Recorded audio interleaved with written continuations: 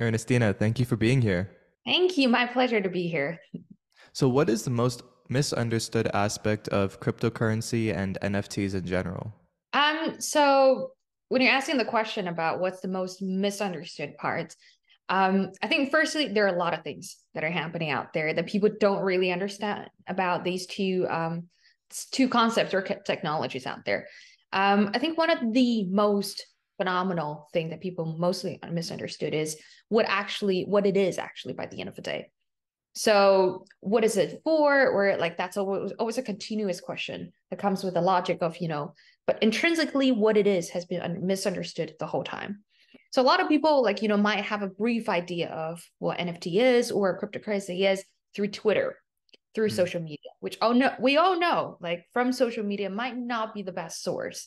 Like even when I was teaching undergrads last year, I would ask them, what's your best search engine? And they would be like TikTok. And I was like, well, it's not the most reliable source you could find, is it? Especially when it comes to new like concepts or novel ideas, for example, cryptocurrency, Web3, or decentralized systems. So I think one of the first thing I do want to clarify about cryptocurrency or NFT is it is a legit technology out there that is incorporating idea of decentralization in finance specifically, that is providing an alternative for not only central banks or like banking system to adopt in the future, but also it's a technology that people can get access to through their own applications, through their own thoughts about like, the whatever market out there. So I think that probably is intrinsically the most misunderstood part of these two things out there. So yeah. Well, what's your background? You're in this like hyper niched space, this area of study that many people may not even know exists. So, could you just Yeah, speak more sure. to what you're doing? Yeah, sure, absolutely. So currently I'm doing a PhD in Manchester, based in the UK, about NFT specifically. But also I'm currently a visiting lecturer at the University of Law in cybercrime and criminology, and also in Manchester Metropolitan University in supervising masters in marketing and metaverse related issues. So I'm very much in academia, like right now, at some point, if I call it myself that way. But at the same time, I do own a couple of companies. I work for a couple of different companies as advisors. We're sitting on boards. So very intrinsically also related to the industry as well. So not only the academic side. So how, like, when you ask a question of how I got into the industry, I think it's a long story first. It's a very long story of how I got in because I came with art background. Hmm. And for a digital artist to figure out what's going on in the world or how to get into the industry, let's be completely honest, it's a very rough or tough path to get around even. So I think at the very beginning, digital arts, and also in 2021, I don't know if you heard about the news, that one of the artwork, sorry, the NFT artwork was sold for $69 million. And that triggers a lot. Okay, that changes a lot in the world. And everyone starts asking the question, so what is NFT and what is NFT art? So are we giving independent artists a new opportunity to like, start shining this world through technology? So I think I got into the industry from there and kind of shifted my path from being an artist or a creative artist in experimental video art to currently that I'm doing more finance related, or I could call it social science related as well. So yeah, it's I try my best to cut it down so that it won't last for 30 minutes explaining how did it end up here. But yeah. For sure. No, TLDR, you're just a very busy person. It is interesting that Yeah. academia has caught up to this very novel space. Yeah. From my perspective, and that's it's no diss to academia Mm, yet, but yeah. from my experience, it Mm, seems like educational institutions are very stagnated. yeah. Yeah. But in these, I guess, respective areas, it Hmm. does seem like they are the ones pushing forth, which is interesting. It's kind of contrarian. Yeah. So, Yeah. speaking specifically to cryptocurrency, can you make a case for and against using cryptocurrency? Yeah, sure, absolutely. So I do want to like clarify one thing before, like, we go into details of like, going for or against it. I think a lot of the time the academias do focus on different perspectives of things.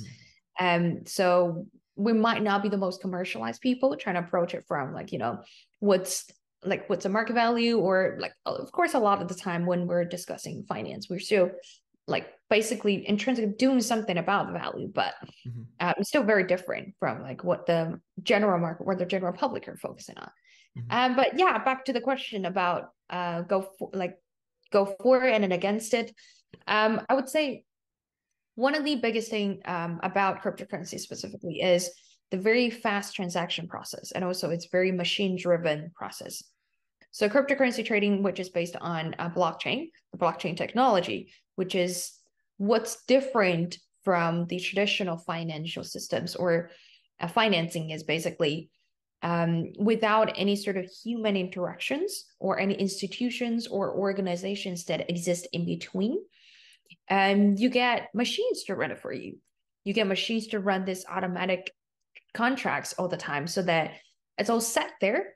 And if you want to look it up, it's right out there. It's like most of the time it might be open to the public as well. And in this meantime, like when you're doing the transaction, it's a very fast process. With a lot of money, with large sum of money, for banking system or any sort of transaction to happen in a very short period of time, you need people to go through the clearance, you need people to go check if it's fraud, or you need human interactions. And when we are talking about human, there are mistakes that has been done. And what we're doing here, basically using the blockchain system, is it's much faster, much more efficient, and also at the same time without any human interactions or without any potential hazards that could be caused by human. So I would say that's definitely a pro, like a advantage of cryptocurrency trading or blockchain system in general.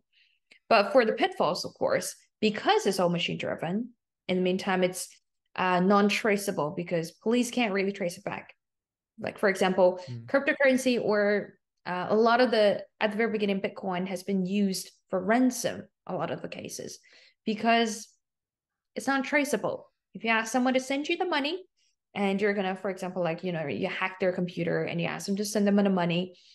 And if they send it, you'll like, give them the information that they want or this and that. But a lot of the time, because it's not traceable, police can't even investigate into it. Government can't even give process for it. When your credit card or your debit card, when you're spending money on specific things, there's a pending process. Hmm. A pending process is not happening here. And there's no pending process because it's very fast with a large sum and you're just done. So a lot of the time, mistakes could be done there, and it could be used for a lot of gray industry or even just black market in general. So there are a lot of a very tricky area, which we'll probably mention it in the future as well, about the regulations, what can be done in the future, because it is one of the biggest issue that we're mentioning, and it is one of the biggest thing why people are feeling dodgy about it, Yeah. because Yeah. non-traceable, you don't know where it's going and you don't know who's controlling it, or at some point you can't even make a reverse people break red, right? And You you know, can't make this decision. Yeah, yeah. for sure. Sorry to interrupt. Um, one of the things that I've found when talking to anyone about cryptocurrency is Yeah, just this super technical on-ramp that needs to be established. Like you have to learn yeah. about blockchain, you have to learn about proof of work, proof of stake, you Yes. have to learn about, private keys, public keys, you have to learn how to use a Yeah, wallet, you have to learn yeah. that if you don't copy and paste the address, the public key, Mm-hmm. exactly as exactly as intended, then you can just be Yeah, sending it into the ether to someone else entirely, and it's just gone exactly. forever. So Yes. in 2022, we had Mm-hmm. so many instances of crypto, corruptions, let's say. Mm. We had the Terra Luna collapse. Yeah. I believe what was the exchange that collapsed? FTX. That Mm-hmm. collapsed in 2022 as well. And then we had the Yeah. whole Mhm. Sam Bankman-Fried fiasco. So as a Gen Z, if I were just entering the cryptocurrency space in 2022, it looks horrifying. It's just, I would not even want to enter it. So what can you No. say to any Gen Z or millennial or baby boomer to kind Mm-hmm. of rejuvenate interest, rejuvenate, I don't want to say hype because it sounds Yeah. ephemeral, but rejuvenate understanding and passion about the industry, about the space, and where it can go. Yeah. I think I feel like it's quite funny when you mentioned the word hype, Yeah. because it is one of the most, like, people almost put NFT, connect these two words together, these two vocabularies, like NFT hype. And Yes. it's almost like, because of this year, the price and the market and this and that, it's gone. Yeah. I think it's a very interesting process when you even think about like the languages that people use to describe this. Mhm. And my general advice for these new technologies, or even not only about NFT cryptocurrency, but also metaverse, but also Meta or ChatGPT or AI generated contents in general, is we're in this era, we're in this time that everything is changing so fast that it's very hard to predict what's going to happen next. All we're doing right now is to try different things at the same time. It's like, it's like we're on this big table, banquet, with loads of new dishes coming in.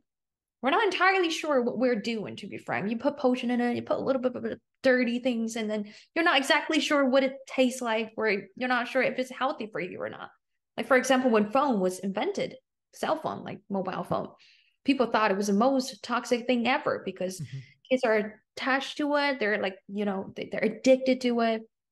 And then you get what? Like iPad was invented. When I was younger, iPad wasn't allowed in my house because mom just told me it's harmful for you. You're not supposed to watch it. You're not supposed to play the games because it distracts you. It is distraction. Yes, it is. Like, I'm not ignoring it, but it brings a lot more potentials because we can use such technologies in our daily life. And all of a sudden it's accessible to us. And that changes everything. Like, for example, like ChatGPT, I was given a talk like the other week about ChatGPT in general, ChatGPT 5, or like, however many versions out there. At the very beginning, people are terrified because, oh my God, like someone can actually have a conversation with me, or they know better than I do. But what I would say is I see this as an opportunity almost, because you're having this assistance from the outside or the range of knowledge pool that could potentially help you aggressively almost. It might come as a very, aggressive thing at the very beginning because it's threatening your knowledge pool, it's threatening your status, it's threatening your job, it's threatening everything about you. But by the end of the day, if you know how to process it, if you know how to use it properly, I think it's great opportunity. I think we're at the time. I don't want to like promote too much about American Dream. I don't think it's the right moment to promote it as well. Sure. But it is an American dream for technologies to be adopted in our daily lives because there's so many potentials, because people are starting talking about going to Mars. People going to Mars. And I think that's a great step. And that's like a step forward out there. From your perspective, Yeah. we have all of these plates and dishes in front of us, and we're trying them out, seeing which ones we like, seeing which ones we want to throw away.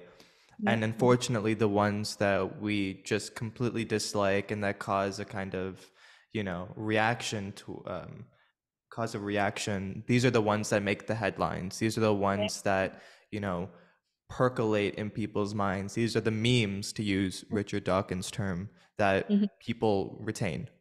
Yeah. So after the banquet is done, what does the future of the crypto industry look like? Where do you think will kind of, like, what dishes, to continue the metaphor, will we keep on our table and say, these are the ones that we think are the most valuable and will serve us in the long run? Yeah. I think this is like a general rule that I believe in life. I think with a lot of specific technologies or anything that in specific that what I see that has a future is mostly the stuff that is most sustainable first. Sustainable development is very important. I know the word might sound a little, the UNSG, United Nations Sustainable Development Goals.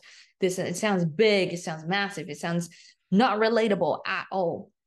But the idea of sustainability is very, very important. I do agree. This is not only coming from the environmental side of it. Like, for example, we're talking about, the proof of work and proof of stake, and then Ethereum trying to like incorporate this whole new way of generating stuff and then using electricity, because the amount of reprimand that has been accepted, that has been like faced like throughout the years, not only environmental side, but also from the development side, like the economic side of what are the possibilities that exist in one thing. And this is a very abstract saying, to be frank, especially when it comes to cryptocurrency.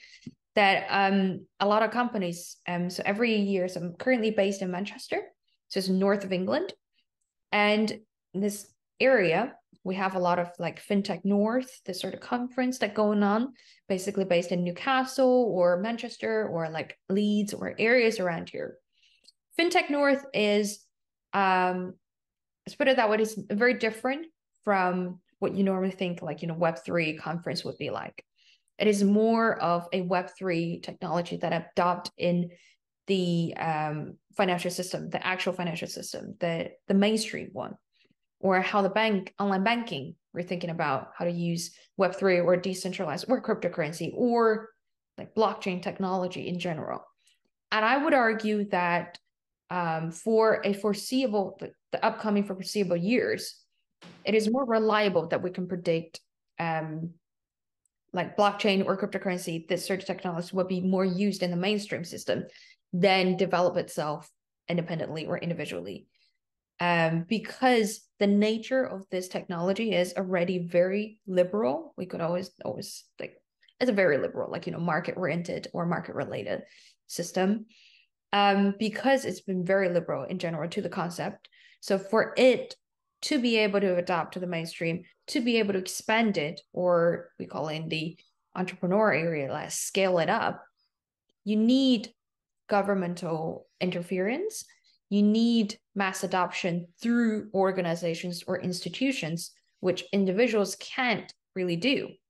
There's only a limited amount of efforts you can do. Like, for example, we were saying, like, when you have a startup, me and my co-workers, co-founders, when we first started companies, we know exactly that, individuals' power is very limited. You need communities, you need incubators, you need people in the institutions or organizations or people who advocate the idea to come together so they can build something together so that it could sustain for the next 10 years even. 10 years is a long time already for a startup as well. And for any new concepts, it works just like startups. And you need organization, you need plans, you need business like strategy of how it's going, NFT or cryptocurrency or blockchain in general. You also need to consider that when you want it to be developed in the future. So I would argue that yes, to go mainstream, that's unavoidable. And how to go further from there, how to not lose the edginess of being cryptocurrency or the edginess of decentralized finance, that's a problem. That's where we should focus on. So yeah. Okay, so I'd love to focus on that with you. Just as a small tangent, you're in Manchester, so are you a City or United fan? This is gonna go very controversial. You're Oh my god. gonna say Okay. neither. No, I firmly support City. So like, Oh, okay, okay. it's been they've been winning a lot these days, and I Yeah, yeah. actually was on the parade as well. It was beautiful. It No was like, oh way. my god, it was crowded. I've Yeah, never seen such things before. Probably coming from and not from England. Like it's very hard to imagine it even. And until I yeah. was there, I was like, oh my god, it's like I'm just chaos. glad that they won the Champions League.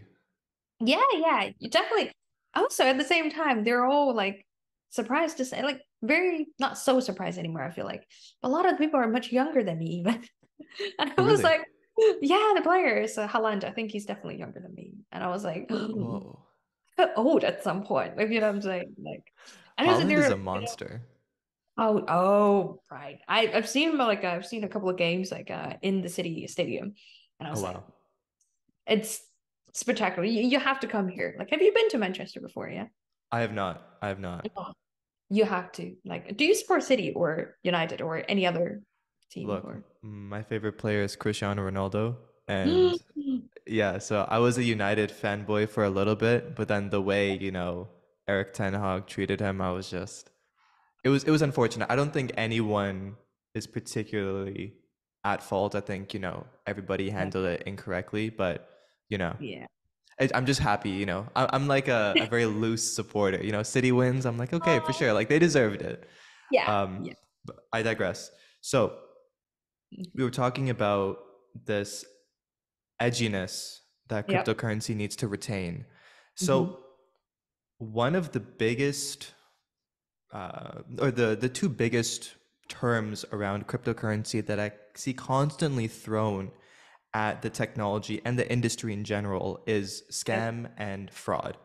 Mm-hmm. Yep. I think on the Joe Rogan podcast with Peter Zion, he just immediately said, it's just some were scams, some were frauds, some were pyramid schemes or whatever. Mm-hmm. In your experience, why do so many people just dismiss cryptocurrency as being a scam or, as being fraudulent? And how do we change the psychology around cryptocurrency and make it so that people think of certain other cryptocurrencies as scams and fraudulent, like the shitcoins, and think of the Mm-hmm. actual cryptocurrencies with depth and with actual use as Yeah. different? Mm. Yeah, yeah.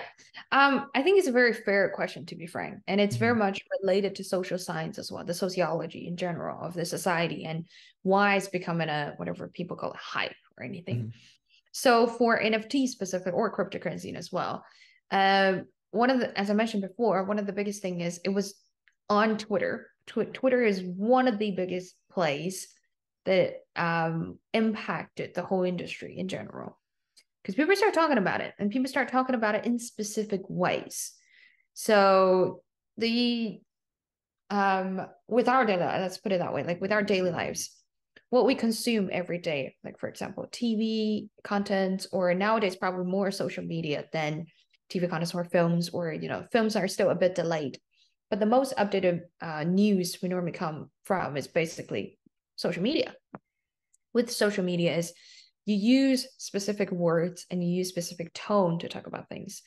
We call it discourse, and in the academic field, it's discourse analysis as one of the method to understand not only the content of what people are talking about on social media, but also the way how they're talking about it and the impression they make on human when people are viewing things. mhm, And yeah, you kind of gotta admit it, it's consciously, subconsciously impacting how you think about this thing.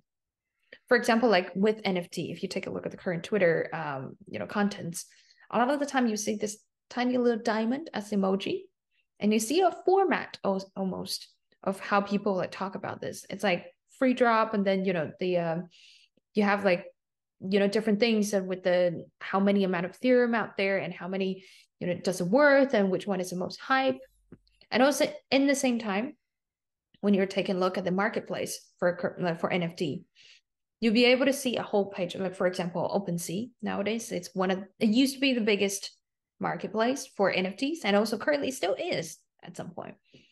If you take a look at the pages or the functions that exist on the platform, there is one specific page only for the ranks, like the ranking of different NFTs, and the only source or the only way how they rank it is basically by the price, by how expensive it is or how cheap it is.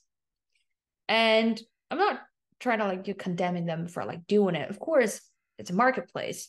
If you ask any auction house or even any dealers places, of course, money is very important, and it is their main goal to be able to drive more money in, to drive more traffic in, so that they could take more gas fee or they could take more, the function like the fee that they could run the platform. But in the meantime, it also subconsciously changed how people think about this thing. It's not neutral anymore, like cryptocurrency or Bitcoin. When we're talking about this specific technology, it's completely neutral. Like it's almost like saying one thing, like a cup. It's a cup. It could be used for good things. It could be used for bad things. But if you relate a cup to, I don't know, to be frank, I don't really want to give some really nasty examples out there. But if you relate it to a very negative things all the time, subconsciously, and keep bringing it up and up and up, and the more and more people like trying to get into know cup through this thing instead of know mhm. cup first, that changes the dynamic of what I it is. see. And if you actually, because I got into a lot of debate, to be frank, not debate also, like if you go out, like, because you're in England, you go to pubs after work and all that time. When people ask, what do you do? And I'm like, I'm doing a PhD in NFT. And they'll be like, NFT, like it sounds like a bit, and they will have like specific opinions. It would be like, no, I think it's a complete scam and this and that. And Yeah. my approach is I would try to ask them, do you know what it is first? Do you know what is non-fungible first? What is fungible tokens and what is non-fungible? There's a huge difference between these two first. And why it matters is very much related to the fungible and non-fungibleness in between. Can you speak And to then, that? yeah, sure. Like, I mean, so non-fungible tokens, like NFT in specific is, so when we're saying fungible tokens, we're more talking about, like, for example, Bitcoin, that one value is exact to the other. So you have one coin, which is trading to another coin with the exact same value. But for non-fungible tokens, everything is unique. You're not really trading with one value to another. You're using one, let's say, red photo to trade with another yellow photo there. So what it means here is because everything is so unique to one another, the value itself is determined by you or determined by the people who are trading with you. Because of that, it is at the very beginning, NFT specifically is very beneficial for arts because you don't want an artist to create the exact same thing as you. So we're all using our unique work to trade with other people. And this is a transaction that is happening. And, or of course, you can use cryptocurrency to buy it. And that's a different, like, intrinsically, what we're talking about here is NFT is promoting uniqueness, is promoting distinctiveness from other things. And because of this, the IP law, that's also why a lot of the law schools based in Manchester, they're very interested in the IP law that is related to NFT, because it basically means you're having a technological reinforcement for IP here. So because one is so different from another, every time when you trade, you're trading this label, this IP specifically. And in the meantime, because it's generated by, or it's based on blockchain system, that every trading is unique from another. You have 64 digits to prove that this is the unique trading that happened. So you won't be able to replicate it and you won't be able to copy and paste it. What would you say to the people that just consider NFTs as a JPEG? They just say, why would you ever invest in that? Why would you ever want to trade in that or get involved with that? You can just, copy and paste the image and have it. How do we get people out of that mindset? I think firstly, for many years, I've tried to stop myself from trying to argue and get them out of that thinking, because people never, sometimes people never change. When they believe in something, they believe firmly about it. Then, of course, those are not the people that, we want to appeal to at some point.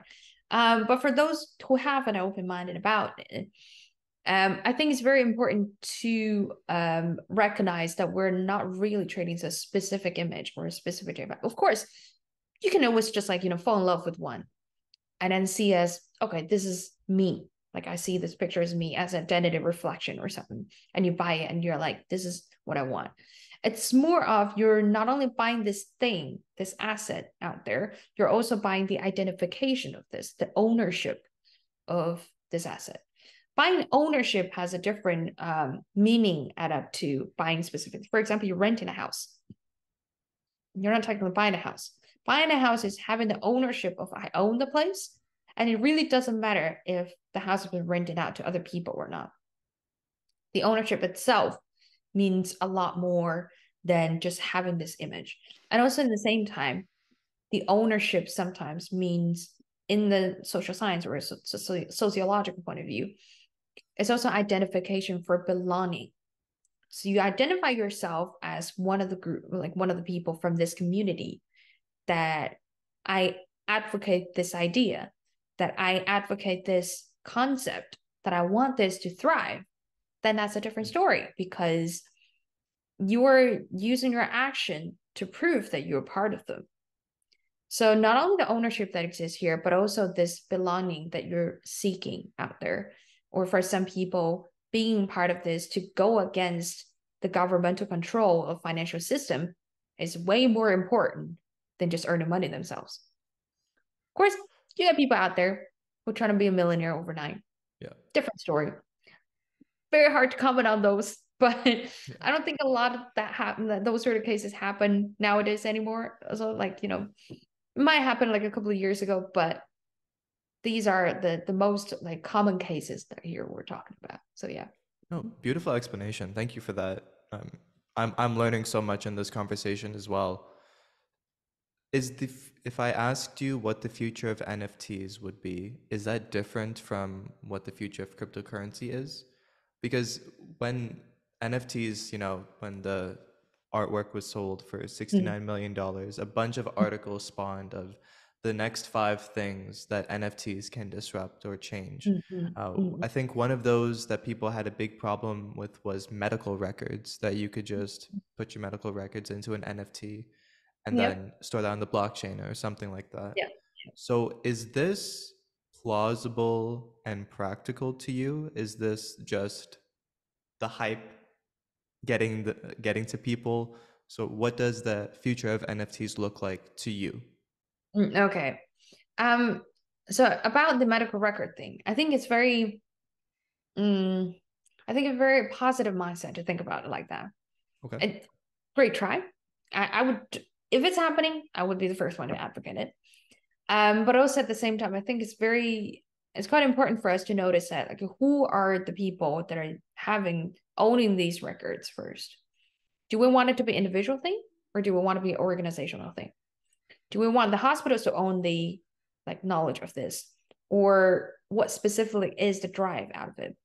Like a lot of the time when we're discussing if something is plausible or something is possible or not, we're more talking about like who's doing the thing first, or who's benefiting from it, and how are we going to use it. Of course, it's all practical things. And also the same thing applies to like, the ChatGPT when a lot of universities reject it straight away. You got to think about what's the goal for universities to reject it. Firstly, university, a lot of the time, even though it's higher education, it is very much a process of training you how to write thesis as well, critical thesis. And you got to admit it, it's part of their goal.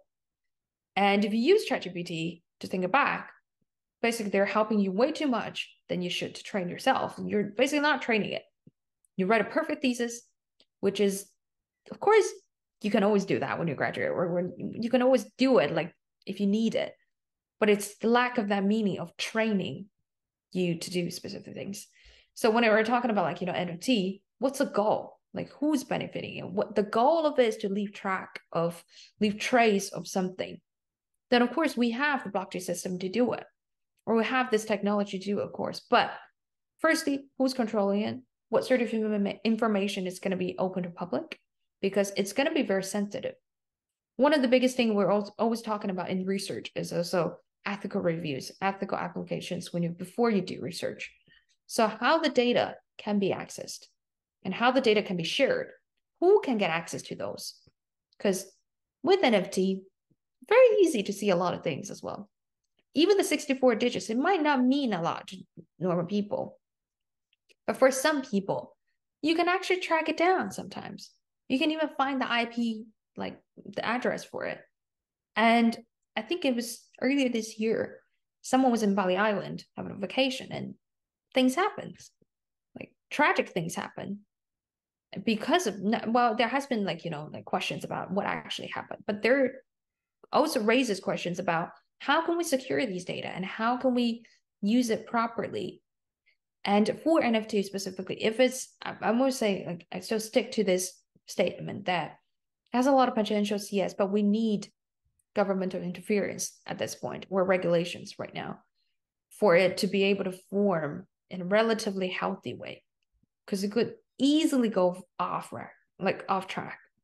And the moment it goes off track, it's already cost a couple lives out there. So Yeah. like, I want to ask you about Web3 and the metaverse, and then I'll come to how do we regulate these technologies as a absolutely. whole. So Web3, we hear nothing about Web3 now. Yeah. Like the news cycle around Web3 has totally died. Maybe I'm consuming the wrong or maybe I haven't consumed the Mhm. correct sites. Yeah. What is, just for the layperson, what is Web3? What does Web3 aim to accomplish? Mhm. And where is it in terms of why is it not here yet? Okay. So Web3 here, we're specifically talking about the decentralization of everything, pretty much. That it's a more general content about um that you're that so we were saying like Web 1, Web 2, or Web 3. Web 2, we're talking about social media, for example. You're using Facebook, you can post things, but the programmers behind it are going to be able to get access to your data or can control if you can post it or not. So this is what is Web 2 for, that you have someone in the background helping you to form, even though you can express your ideas. And for Web 3, you're the individual that is controlling whatever is happening to your world. And this very much fits into the idea of what you were mentioning about the metaverse as well, that this immersive virtual world that everyone is getting on it. Firstly, it has to be a world as well. That's why I was saying, like, currently there's no applications or there's no world exists yet. Like currently, we're in this 3D world touching, like the sofa, or like you see the window, you see the sunshine. It's not really happening right now as metaverse because firstly, technology is not there. There are not a lot of users. There are not a lot of the programmers or the people who are like trying to create it has not yet come to the stage.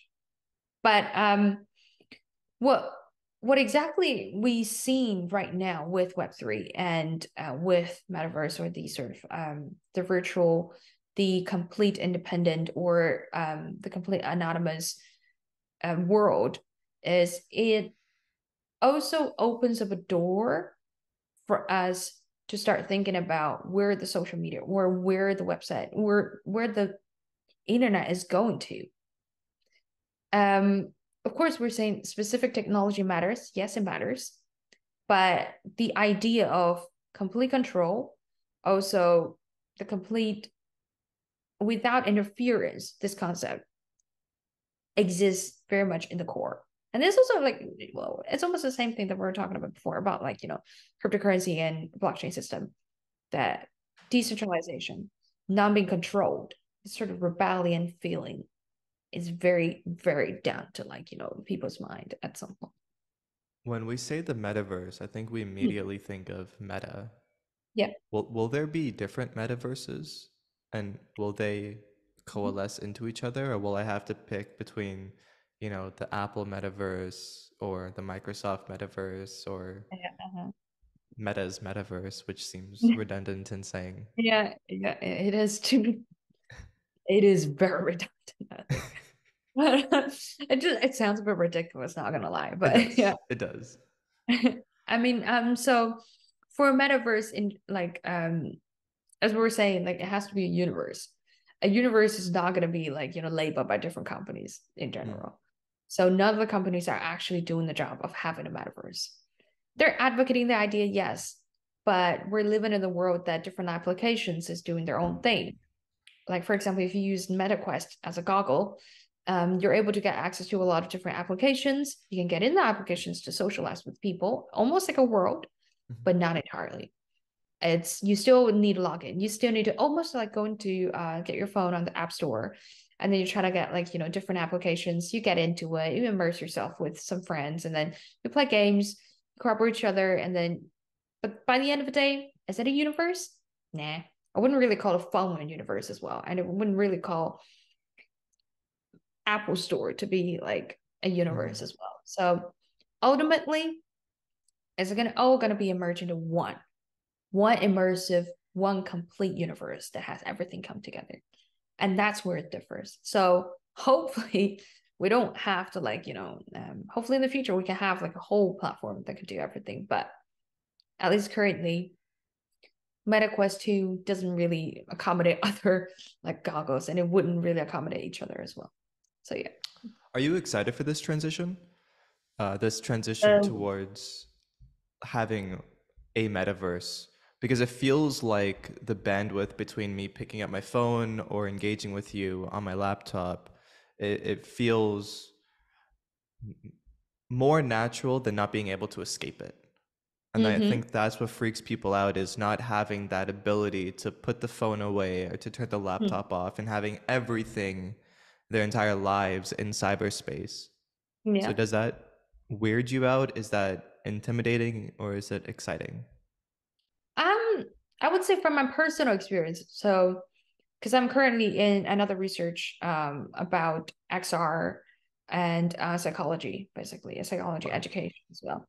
So what we do is that we look through different apps, like different through the goggles, different virtual immersive like apps, um, like going through different experiences. You get meditations there, you get apps that are made for only like meditate in a virtual space, or you do specific experience like using the visual contents or the audio contents to have specific experience. I'm not gonna lie, every day I limit myself down to 2 hours of using it, and that's it for my research hours. The rest of it are gonna be like, trying to type it out or like, write up or have some new conclusions or anything. But 2 hours currently is the maximum what you can do in this virtual world. Because firstly, from a sociological point of view, you are we need interactions, we need physical interactions, we need to be able to observe people's facial expressions, and we need to almost touch them. Sometimes the skin touch is very important actually in human interactions, and using metaverse or a lot of virtual applications is not really helping, Hmm. even though it feels like they're right in front of you, but you're not getting that touch. And this like feeling of separation or isolation is there. You can't ignore it. And so for human relationships to be built, or for interactions, for any meaningful interactions that's going to happen in the future, or people like, try to have some thoughts about, oh, you know what, like during next time, if there's another pandemic, we might be able to like, talk to people through that way. And it might be an alternative for us to like, connect with other people. But the actual psychology behind it, or the actual sociological sources, is not really supporting that idea. It's not really making it physical, or it's not really happening. Let's put it that way. So I'm not entirely feeling negative about it, Mhm. but also it's not really the most positive experience for now, at least. Sure. So yeah. So a lot of work has to be done with these technologies in order for it to be more accommodating for people. Okay. Exactly. At least it's an optimistic view on Yeah. it, instead of just super pessimistic and dystopian, which a lot of people think Yeah. that these technologies will empower. It's just dystopia, and people just living their lives in cyberspace and XR. Yeah. I think like there are a couple of series out there like Black Mirror or Inside Number Nine, or a couple of sci-fi always focus on these sort of things. But also you gotta like understand the entertainment industry in general is trying to trigger some sort of emotions from you, and exaggerating those emotions. And happiness, yes, of course, is a good feeling, and it gets you, this warm feeling of everything, but it's not the most powerful emotion that a human have. What do we have? Anger. Anger is one of the biggest. Fear. Why do we talk about anxiety nowadays? Because anxiety drives us to do things. Because I don't want to die of hunger, so I eat. So it's like the process of why they're trying to drive you to think in specific ways, where why they approaching technology using this creative, like videos or movies or series.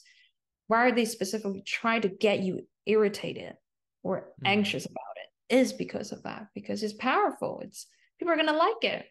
People are gonna be like, oh my god, I feel actually I'm very quite concerned about it, and it's what they want, and it's impacting you as well. So yeah. Mhm. So would regulating these technologies, and by these technologies I mean cryptocurrency, NFTs, Web3 as a Mhm. platform, and the metaverse, Yep. or we'll say XR devices, Mm-mm. would regulating these technologies be beneficial or detrimental? Mm. Um, I think so far the positive regulations that we could predict, I guess, is mostly the regulations, and it's not losing the core idea of what it actually is for. For example, Web3, you don't want to lose the edginess of like decentralization or cryptocurrency. You don't want to lose the non-government interference. Of core idea, which is quite funny because it's complete opposite side right now. You want to figure out a way to try to like weave it through so it's not completely on the other side, but also you have enough, you build enough trust for bigger companies or, you know, the fintech companies to be able to adopt these technologies to benefit more people than just a few, or to be able to use it in a big broader way. And that's we always say like startups, yeah, some startups has great ideas, but it wouldn't go far. It wouldn't be able to scale it up because you don't have the power in itself as a small thing to like keep growing without any help from the outside. So this applies as well. So you need a stronger hand to support you there. And this is also like this applies to a lot of things, economy in general, like capitalism even. Like you still need government interference for medical care, or probably for some places currently not really. Well, in the UK right now we got GP and everything. It might be a bit slow sometimes, but it's still working, I guess. Like I get my medications after a long time, but it's a bit of a sad story, but like it They is still what it show is. up. Yeah. Yeah. Yeah. Yeah. I'm tearing up right now, honestly. Like the amount of time I'm waiting for. If I'm having toothache, I really don't know where to go to. So like Oh my to tell gosh. the before I came here. Like, yeah. I'm trying to be very healthy right now. I like how you say all these things, but you're still smiling. It just Oh, shows yeah. what kind of person you are. So Life it is. Yes. one of the problems, and be I'll just offer some pushback just to Yeah. spice up the conversation. One of the problems I see with regulating, we'll just use the umbrella term crypto, Yeah. is that it's meant to give users or individuals sovereignty. It's meant to restore sovereignty. Yeah. And so if one were to say, let's regulate it, you're regulating it by, like, regulation is centralization in a sense, because you're Yeah. having small groups of people saying, no, you can only use these technologies in this way. So it's kind of like if we're even beginning to discuss regulation about these technologies, we're already losing the ethos of those technologies themselves. Yeah. So from my perspective, it seems like the only way to regulate these technologies without losing the decentralized aspect of them is to inspire the communities around these technologies to come up with those solutions. So Yeah. how do you, just as a broad question, how do you inspire Gen Z or the crypto community to begin discussing how to use these technologies in a safe, responsible, secure, and ethical way? In other words, how do we inspire communities to regulate these technologies themselves and not have to defer to, you know, traditional, antiquated, centralized institutions Mm-hmm. or organizations? Yeah. I do definitely agree with the governance, the self-governance, or you call it the sovereignty of like the communities there. Um, as for example, like for cryptocurrency or the Bitcoin in general, of the DAO community out there, which they come up with their own like programming the contracts, and they write up contracts and they modify it and they make it all public so people can see and try to understand each other of what are the concepts. Or even with the very beginning, Satoshi was still releasing some explanations of what he actually means about specific concepts and stuff. I think it's very important for us to realize that it's still a very limited amount of people that actually know how the technical framework works there. And because this small group of people are running this bigger community, you always get people that are people come with different intentions. You can always assume everyone comes with good intentions, of course, to build this community, to regulate it, to make it bigger.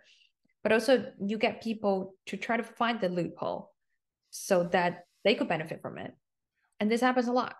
And the loophole itself is, of course, like, like when we're talking negatively about finances, you're almost doing the same thing, like with private equity and stuff. Like you're kind of finding this new, like, you're going around about from like actual regulations so that you could find the potential lucrative points to get money out of it.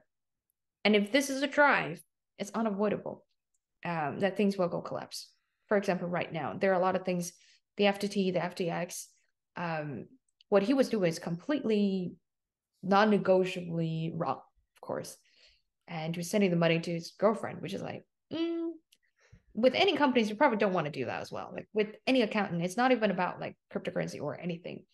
It's about any companies that you're running. You don't really want to do that.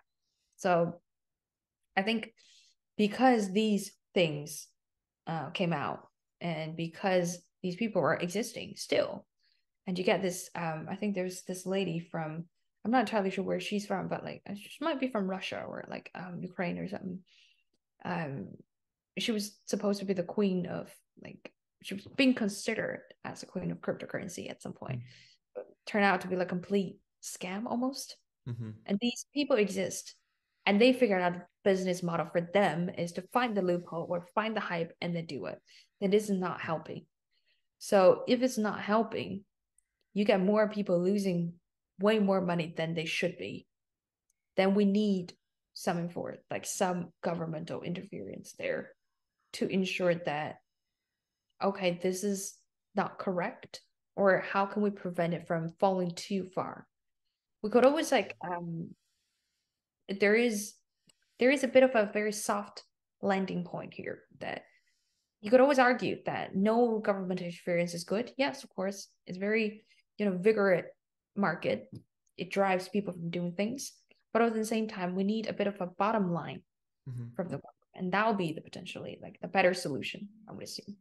But yeah. So could you foresee a world where the crypto community themselves enforce their own regulations as individuals, as part of the collective, but if certain people do not meet those expectations or those regulations, then we can have the consequences be enforced by governments?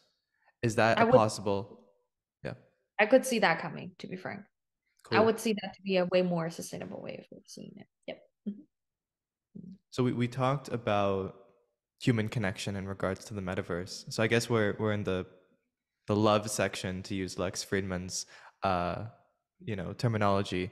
So we on call previously talked about dating apps Yeah. in relation to Gen Z. Are dating apps a positive or a negative for Gen Z? What are your thoughts on these, and how should we be thinking about dating apps? Um, I think it's a very interesting topic, not gonna lie, because my previous research was on dating apps specifically. Hmm. And I find it very interesting to see the human interactions happening online or through Web 2 to Web 3.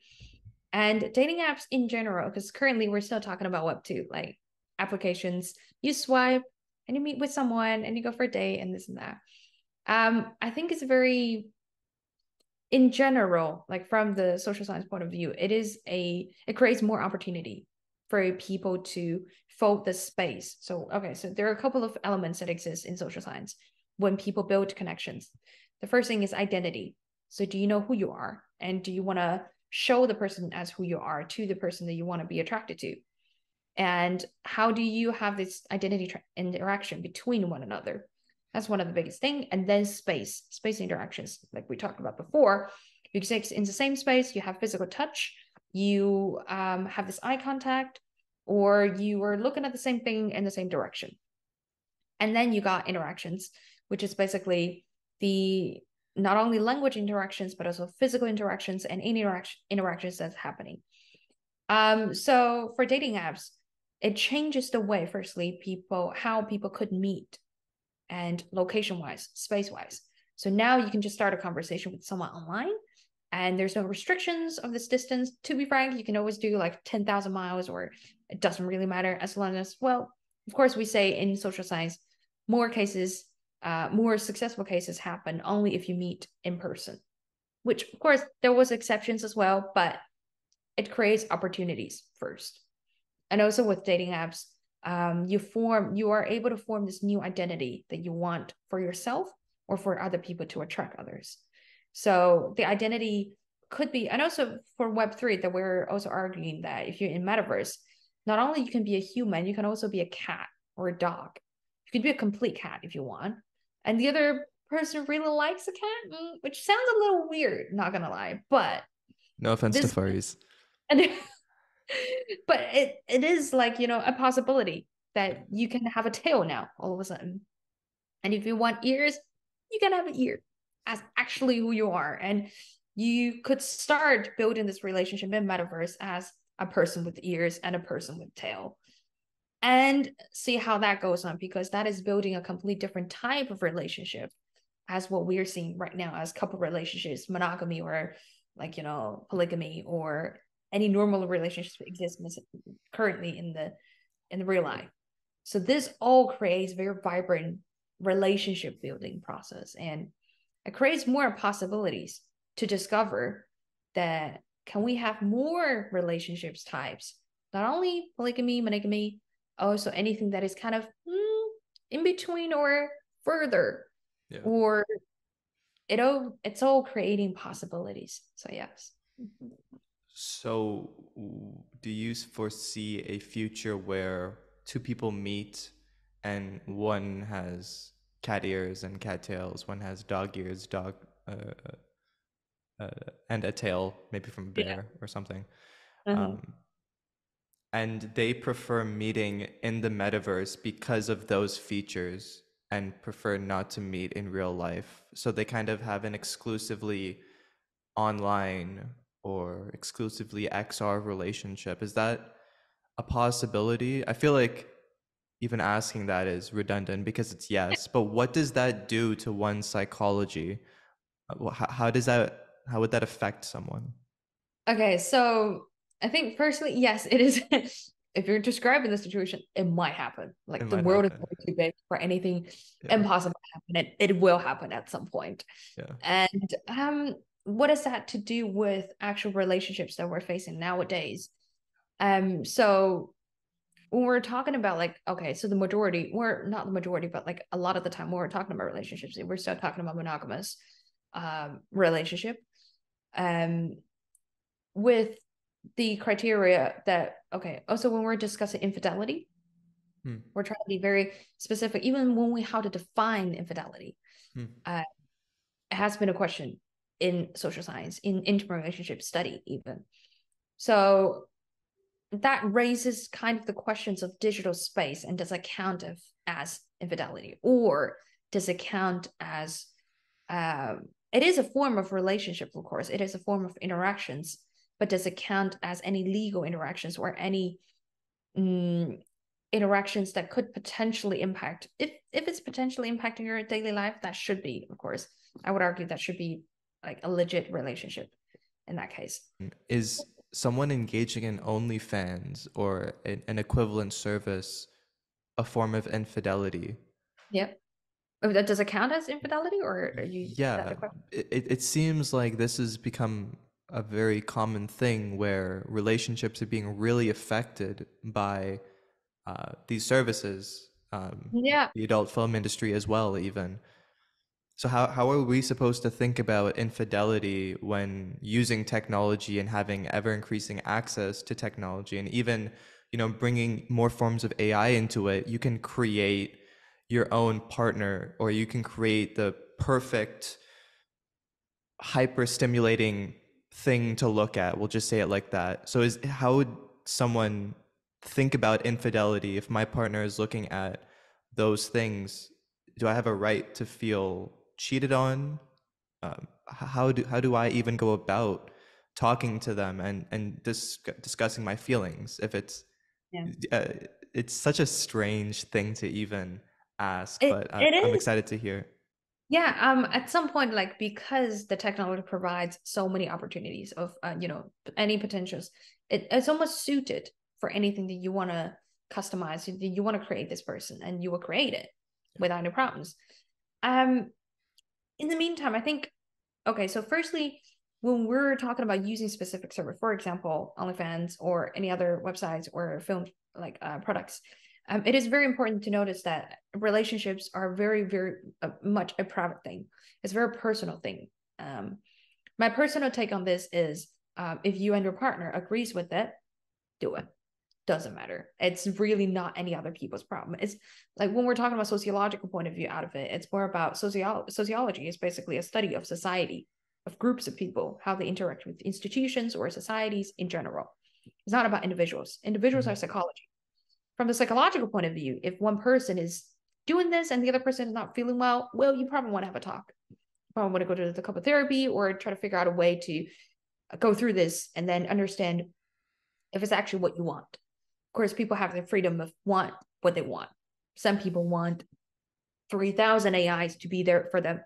Completely fine. It's not really against the law. And if my take on this is also, if it's not completely against the law, it might be kind of too liberal. Or if it's not against the law, well, nobody's really going to put a pause on it. And it's your personal choice. And if you want to be addicted to specific things, drugs or anything, I'm not promoting any of those. But if it's what you want, it's your freedom to do so. And so as any relationships or any intimate relationships that you're trying to build, or any relationship you want to build with machines, it might not be the most healthiest to your body, to your mental health. But if this is what you want and you are sure this is what you want, go do it. So this also applies to different situations, because I deal with my students. I have supervisees. I have 10 supervisees that they'll have their own projects. Like the relationship between supervisors and supervisees is also very sometimes very tricky one.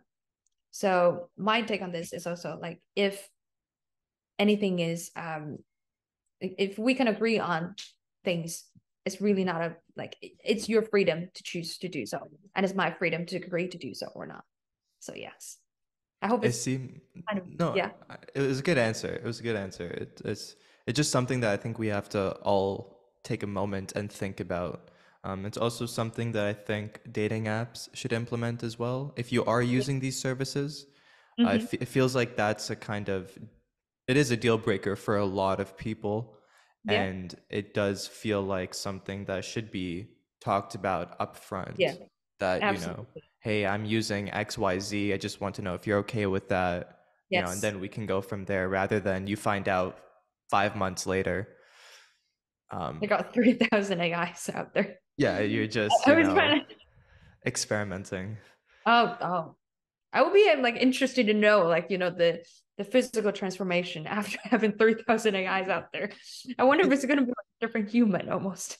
Oh my gosh, it's such an interesting thing to think about, because it would be a cool and very unethical experiment to see how someone would fare just interacting with an AI as a partner, and someone interacting with a human. Like, who benefits more and who is better off in the long run? Yeah. Okay, Well, we anyway, need I'm tests freaking for that. myself out now. I guess the last question for me is, what advice do you have for Gen Z? You're a very future-oriented person. You're at the cutting edge of technology and society, technology and ethics. So for a generation that is also struggling with being ethical with technology, incorporating technology into their respective ethics and politics and such, what advice would you give them to guide them, to point them in the right direction? Okay. So the biggest advice I feel like I could potentially give right now is um everything is possible, and everything is in this process of development. So I would say there was a great philosopher once said, you were never going to step in the same water for twice, for two times. Basically means everything is, I consider life as water. It's flowing. I'm not technically saying we're losing time or anything. I'm not creating any anxiety about that. It's more about, because it's flowing, we're gaining more time, but also we're losing the time at the same time. We're getting older with more experience, but also we're getting older with less time existing in our life. And with the current development, which I do feel very lucky to be existing in this century and this time, we're relatively peaceful where I'm staying at right now. And we have a much more much broader perspective of viewing life. It gives you freedom to think about what you actually want, with all the possibilities, opportunities providing. What can you do about this? It's about you might, like we were saying, like, you might start losing things as well. You need to get prepared for example, the conventional human interactions, like, might be lost at some point. Like, it might be proved, like, after 20 years, people are going to say it's better off to build a relationship with the AI, with a machine, than with a human. It might be the case. There is no way for us to see it now. You need machines, you need tests, you need people's wills, you need people's mind to believe in it. So if anything is possible, do not hold too tight on anything. I think it's very important that we don't hold too tight, that we're going to hurt ourselves. We're going to hurt, like, our own mental health or our own physical bodies, only because we hang on to the idea too much. So yes, I think that's the major thing that I do want to say about this. So yeah. Strong opinions held loosely. At some point, yeah. Ernestina, this was a fantastic conversation. I truly learned almost too much. My brain is kind of imploding. Where can we find you in Web 2 before Web 3? Yeah. In Web 2, yes. Yeah. Easiest way to find me is Google. Okay. The biggest search engine, you will find me, and you'll find my website, and also my podcast, and also the research projects if you're into it, and also YouTube videos, I guess. I'm not What's your on podcast called? digitalization, Okay. and it's basically about digital sociology and digital technologies and how it's impacting our daily life. Oh, that's so cool. That's so It's very cool. short podcast as well. Like, every episode is very short. I tend to keep it short as well. So Fantastic. Yeah. We'll link everything in the show notes. Absolutely. Thank you so much. Ernestina, you are the best. Thank you.